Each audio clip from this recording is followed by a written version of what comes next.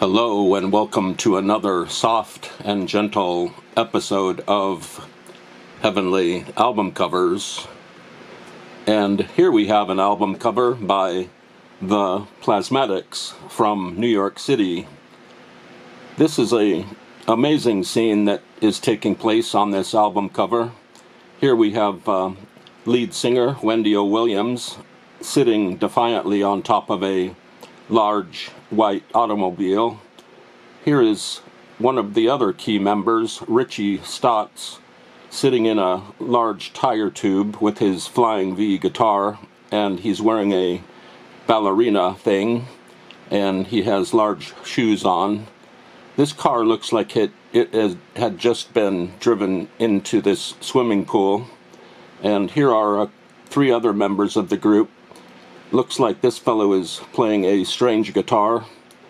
This fellow is bashing in the fronts of television sets with a sledgehammer. And this guy here is lounging on a chair near another television set. And it just so happens to be that there is a large fire here on the edge of the pool. This lettering is magnificent. It's got to be at least 2.5, 3 inches tall. It's a great logo with these stripes running through it. And if I didn't mention it before, this album is called New Hope for the Wretched. And this cover here, this cover photo, is a fine statement of the band and really kicked off their career. Let's see what's on the back. Here we have the band again with the car in the swimming pool. Here's Wendy O. Williams, Richie, and the other band members hanging out. They're not doing too much, and it looks like they're situated in a big park with a lot of trees. And let's look a little bit closer at these folks here, the Plasmatics.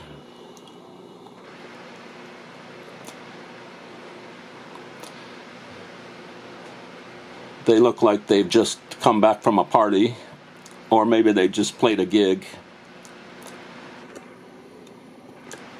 And let's look at the cover photo again.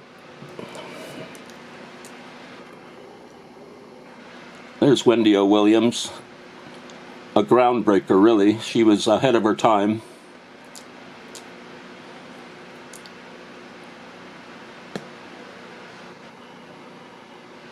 And so that's the first album by the Plasmatics. It's on Stiff Records. And here's their second album, which is called Beyond the Valley of 1984. This cover is a little less violent and crazy.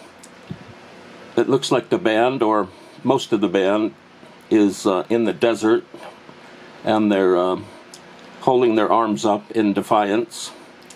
And looks like the horses are very nice. And once again we have that Plasmatics logo back here. It's a little subdued here. And Richie Stotts is here. You gotta love his expression. It's quite appealing with his blue mohawk.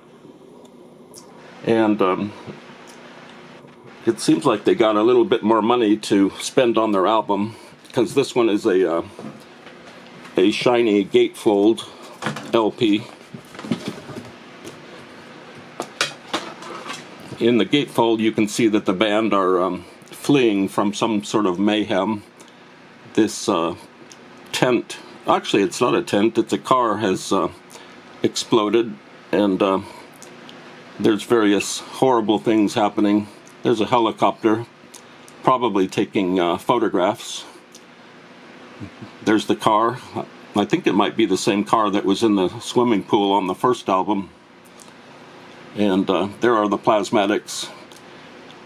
The whole scene is chaotic and wonderful. And that's the gatefold. And